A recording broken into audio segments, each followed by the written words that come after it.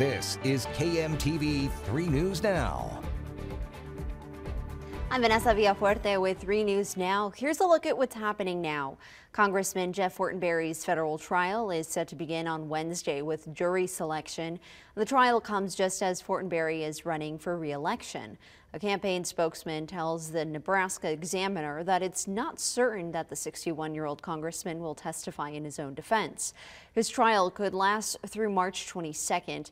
Fortenberry is accused of lying to federal investigators as they were looking into an illegal donation to his campaign from a foreign national.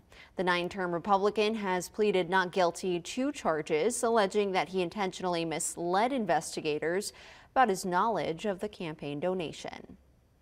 Sick of switching your clocks every 6 months? Well, you may be in luck as Nebraska is one step closer to joining a list of states choosing to be in permanent daylight savings time. That would give us more sunlight in the evening hours in the winter and less light in the winter mornings. It would go into effect after 2 triggers. Congress allows states to do this, and 3 border states also passed the same law. Wyoming has already passed a similar bill, and the Iowa House passed one last week. The bill had broad approval with only 3 senators voting against the bill. And I'm 3 News Now Weather Alert meteorologist Audra Moore with this weather update. The cold front continues to drop farther down to the south through this evening.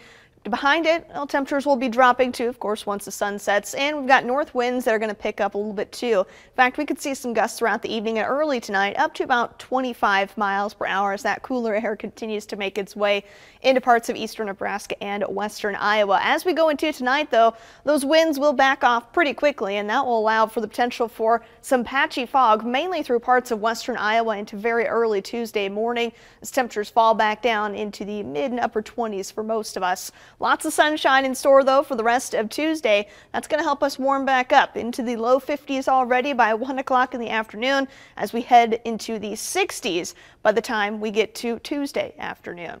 But tonight here in Omaha, we do drop back down to 28 degrees. Breezy early again behind that cold front. North winds gusting up to about 25 miles per hour. As those winds finally back off into the early morning hours of Tuesday, that's when we could start to see some development of some patchy fog. But overall, temperatures are going to start to warm back up pretty quickly. We're already into the 60s on Tuesday afternoon. Highs near 70 degrees on Wednesday. That will be a breezy day, though, so south winds bring in that warmer air for us. Next system arrives, though, on Thursday into Friday. It's going to drop our temperatures back down into the mid and upper 50s, bring a small chance for a few showers on Thursday, too.